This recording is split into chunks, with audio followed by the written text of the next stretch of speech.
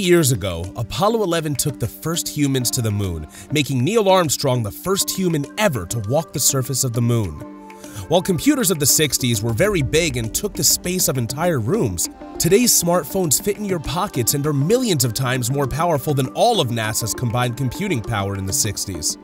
Since then, the technology and engineering have been vastly improved. The people in the 60s were so enthusiastic about the future, to the point that they began speculating flying cars would become the norm as we entered into the 21st century.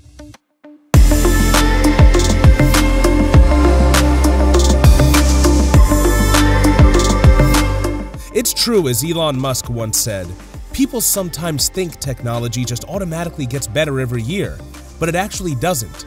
It only gets better if smart people work like crazy to make it better. That's how any technology gets better. Well, in today's video, we look at the latest tech which would fuel the new space race. A quick recount of the last space race.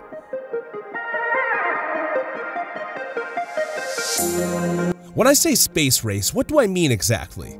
In today's time, there are rocket launches which act as a tool for delivering satellites or warheads. The former take place nearly 200 times every year.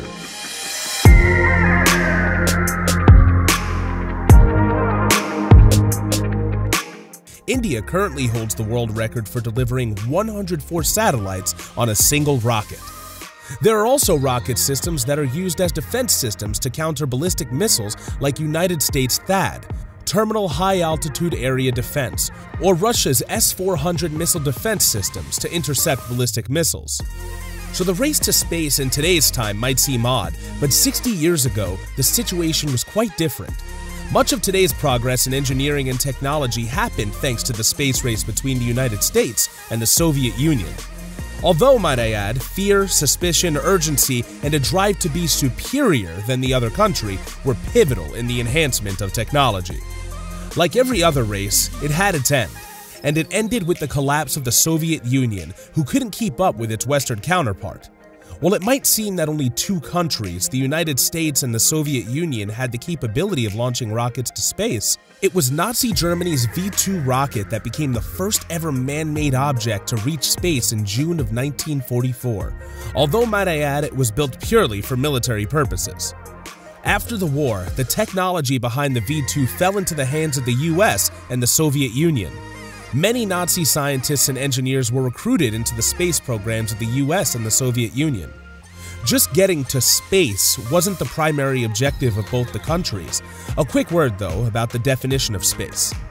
While NASA and the US Air Force consider the boundary line for space at an altitude of 50 miles or 80.5 kilometers, the FAI, the global organization that records air and space feats, recognizes space at 62 miles or 100 kilometers. The greater goal of the space race, or rather the military race, was to actually achieve orbit. Satellites that could circumnavigate the planet made spy planes that could penetrate deep into enemies' territory obsolete. Vital images of sensitive installations are just minutes away from observation, thousands of miles away. The Soviet Union became the first country to achieve orbit when Sputnik 1 became the first man-made object to complete a full orbit of Earth. The true finishing line, however, shifted to reaching our natural satellite, the Moon, when one of the Soviet satellites reached, or rather, should I say, crash-landed into the Moon at 7,000 miles per hour, or 11,200 kilometers per hour. This time, it was not about military achievement, rather, it was about making history. The problem with the digital or analog systems of the 1950s and 60s were their size or lack of processing power required for calculating complex space maneuvers.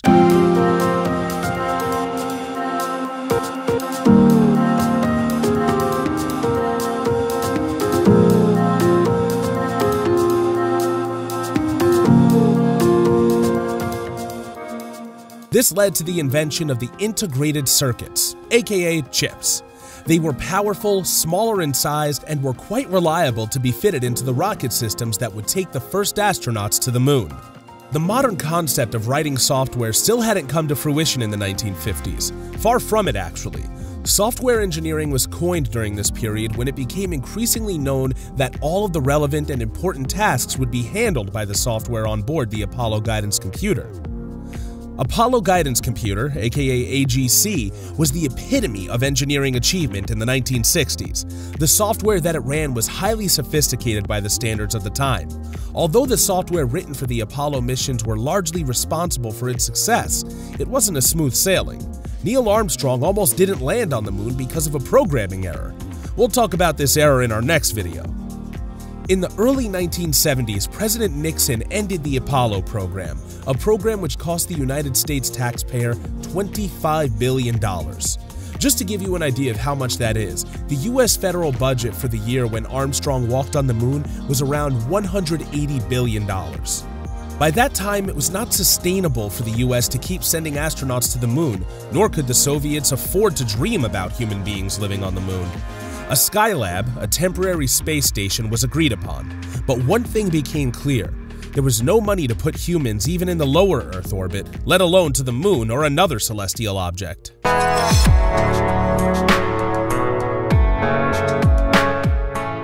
The current space race begins. On September 28, 2008, Falcon 1 became the first privately developed launch vehicle to go into orbit around the Earth. SpaceX, started by Elon Musk in 2002, had to encounter 3 failures which almost bankrupted Elon Musk before he received a contract from NASA to develop cargo to the International Space Station. After 9 years, on March 30, 2017, a similar rocket was launched from Kennedy Space Center carrying a geostationary satellite. It was on this day something very special happened. Not only did it successfully launch a satellite and deployed it into orbit, but the rockets which took the satellite safely returned back and landed on an autonomous platform somewhere on the Florida coast. It was the first time ever people around the world witnessed the reusability of the Falcon 9. Musk already envisioned a plan where rocket boosters were reused, which would make spaceflight much cheaper and accessible to all. But unlike NASA, SpaceX engineers had a more revolutionary approach.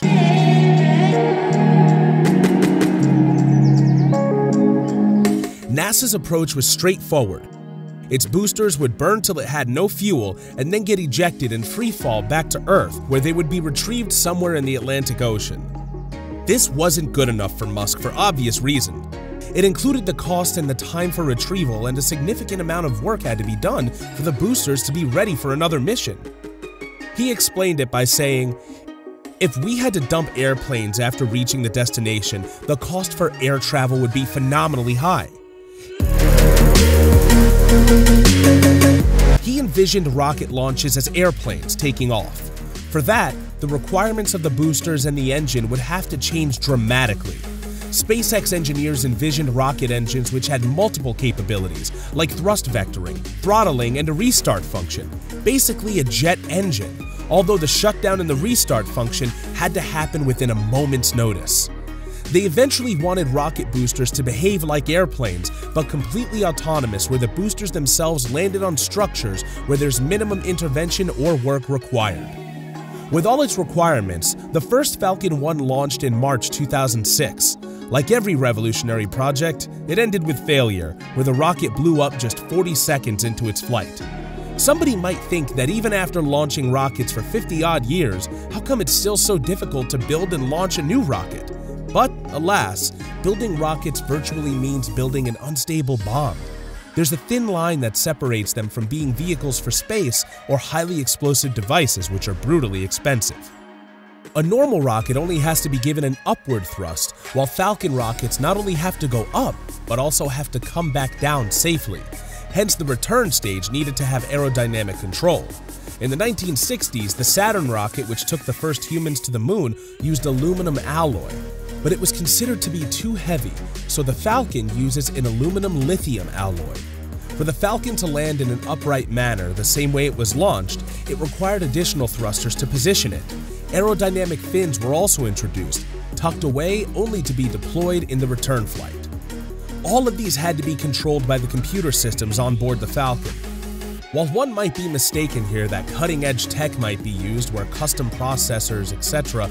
may have been manufactured or built in-house, the reality is that dual-core x86 processors were used, meaning off-the-shelf chips were used. The computers run a Linux-based operating system, but the software used was developed completely in-house. Radiation in outer space can fry chips easily, particularly the ionizing radiation. SpaceX had to decide between radiation hardening or tolerant. The radiation hardening required the chips to be custom manufactured in such a way that they're thinner than their commercially available cousins, as thinner chips absorb less radiation but can also restrict the calculations that could be performed, leading to an increase in cost. The radiation-tolerant chips essentially skip this by having 3 sets of processors for every computer system. It acts like a failsafe where if one chip is affected, the other takes over. The Falcon rockets are designed to be fully autonomous. The only time a human steps in is to ensure if it's a go or a no-go, meaning that after launch, the Falcon 9 is on its own. The earlier Saturn rockets could be manually controlled either by the crew or by ground control. SpaceX has really come a long way since then.